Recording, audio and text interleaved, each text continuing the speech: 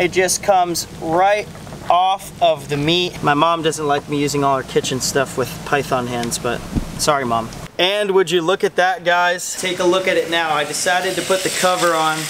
Woohoo! What's up, guys? Welcome back to the channel. Look at these two little buddies here. We got Piper and we got Maverick. Oh, kisses. Mom, we got kisses. These guys are my little golden retriever dudes. Maverick is getting bigger by the day, and so is Piper. They're still both little pups. Piper and Maverick are going to play tug of war with a palm tree branch. If you guys are new here, welcome. Meet these guys, meet me, I'm Landon Scherr. If you guys are not new to the channel, these guys you've probably seen before. I have all sorts of animals on my channel, including exotic animals like chimpanzees. We got some cool little puppy dogs, and then also we catch snakes out in the Everglades a lot of times. Usually we're not killing them, but today we've got ourselves a python. This one I pulled from my freezer. It's from the Florida Everglades. If you do not know the situation with these pythons, this is just a little one here. They can get upwards of 18 feet, 19 feet, basically 20 feet long.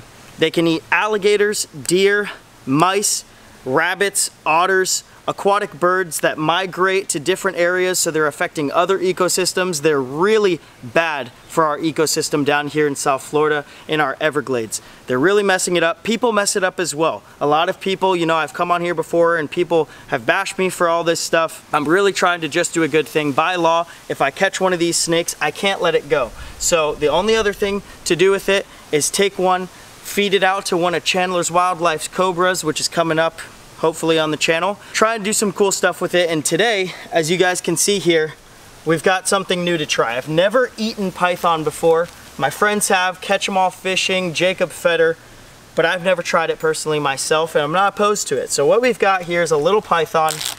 Like I said, this one is probably a year old. In just a year, these guys can get upwards of 6 feet, depending on how well they're eating. And to clean off this sliminess he has on him.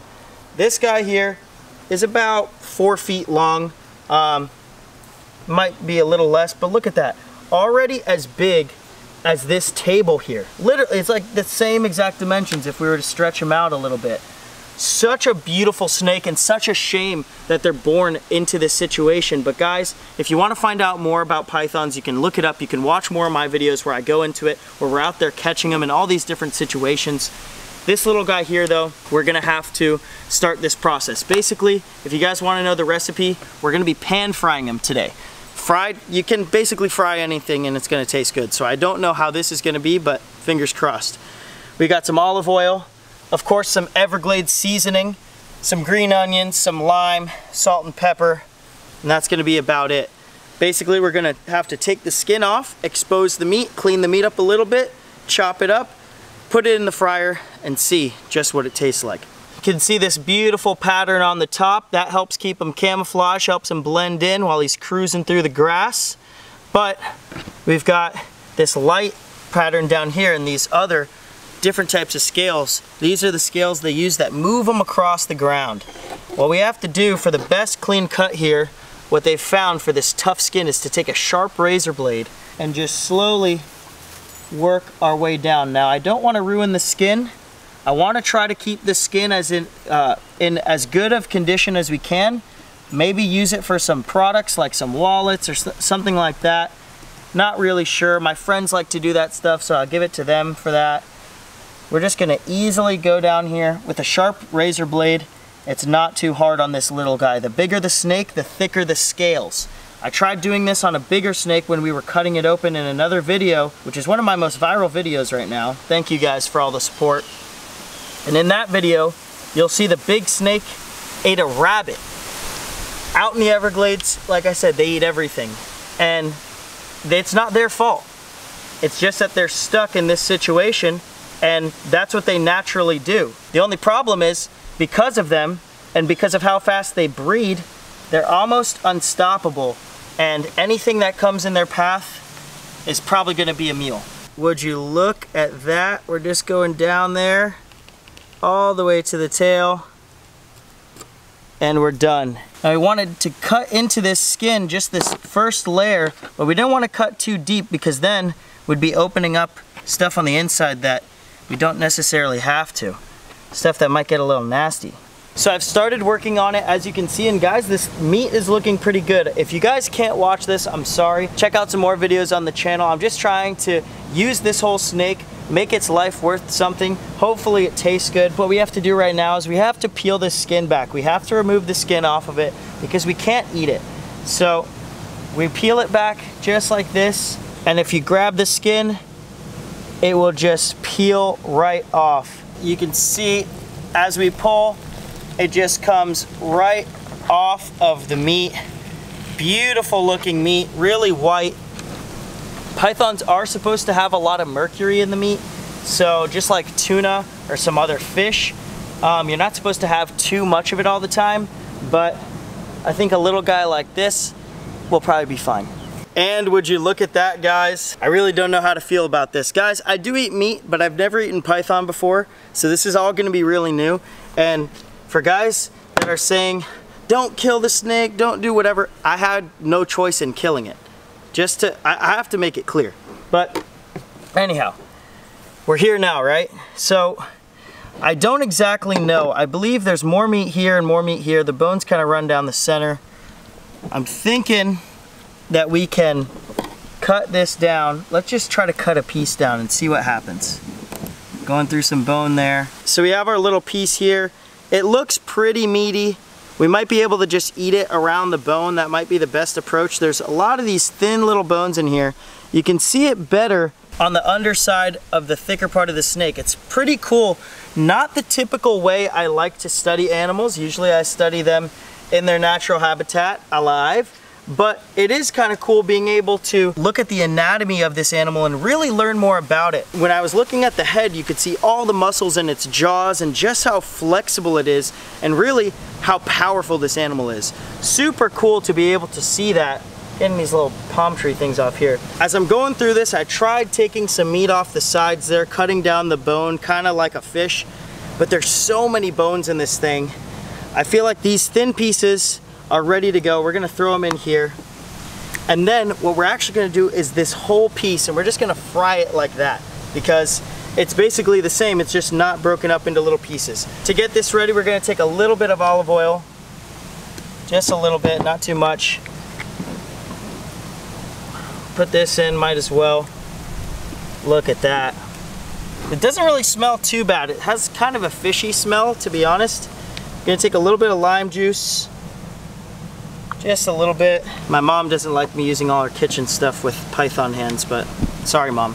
We're gonna take some Everglades seasoning, of course, because it's from the Everglades. It says it's for fish and chicken, but maybe it'll taste like chicken. Let's see. Just a little bit there. Remember, we gotta coat everything. You can never really use too much of this stuff. Some salt and some pepper. Lastly, some fresh chopped green onion. And, whoop, lost some there. Washed off the table already from all the juice nastiness. And guys, that's looking pretty good. I'm gonna mix it up so that lime juice and olive oil gets all around it. The seasoning covers it. But we have to head inside because it's looking like it's about to rain. We're gonna cook this thing up, throw it in the pan. I can't wait to try it. So we're inside now. It might be a little grainier. The lighting isn't too bright in here for the camera to pick up. But anyhow, we've got to mix this all up. You can see the underside has not been coated by anything. It's smelling really good. Got a little lime in there. It's a very freaky thing to be making with this tail down here. Look at this thing. Very weird. You know, I could be eating chicken right now, but instead, we're eating some wild-caught python and saving our Everglades. Now we've got this ready to go. I'm gonna take some olive oil here without getting my nasty hands on it. I'm gonna put this straight in the pan. This is kind of a older pan. Put it on high. The oil seems to be hot now. Oh, there we go. Let's see how these little pieces come out. Put these next two in. Oops. Got that stuff on there. Gonna throw a little extra seasoning just to make sure it gets on.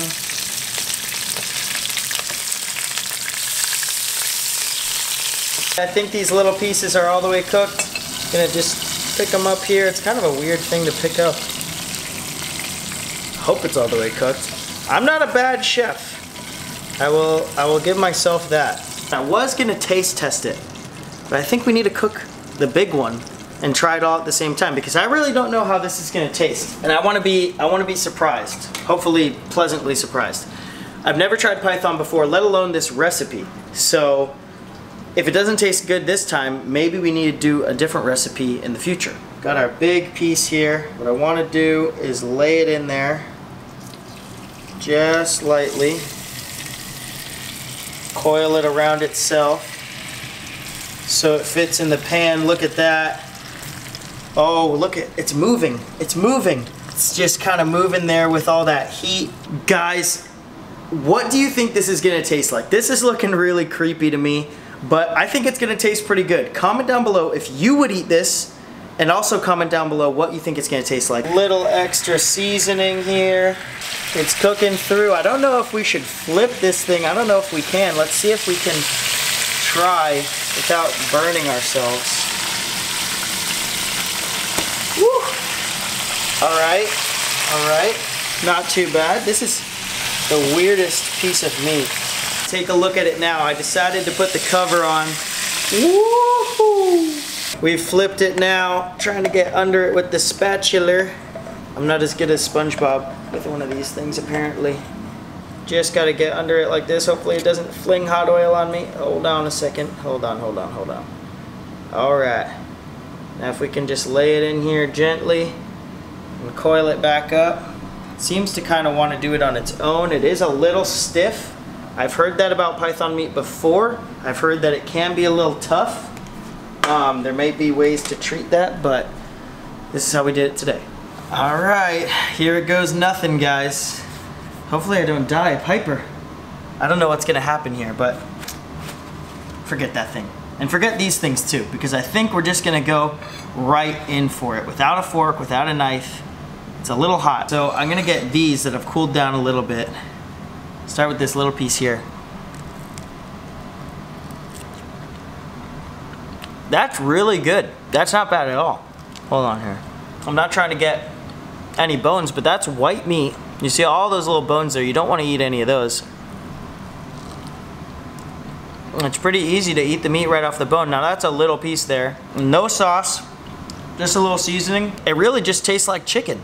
I know a lot of people say that, you know, because that's what normal people can compare it to that other people know about.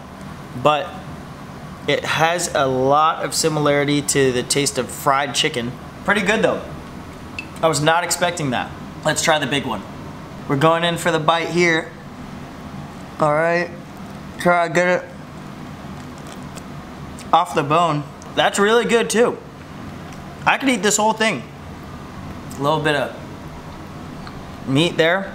You can see the meat, after it's cooked, just peels right off actually. You can kind of peel it on down. Not much meat on this little guy. Maybe a big one we'll try another time. Pretty good stuff. Let's try the top.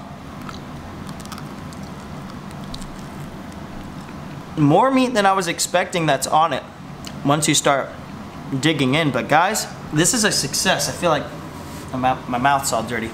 Sorry for my manners. This is really good. I could sit here and enjoy this whole thing. Now, I'm gonna eat as much of it as I can. I don't know how long it's gonna last in my refrigerator, but guys, this is a 10 out of 10 success. I would say it's not the best thing I've ever eaten, but it's not tough.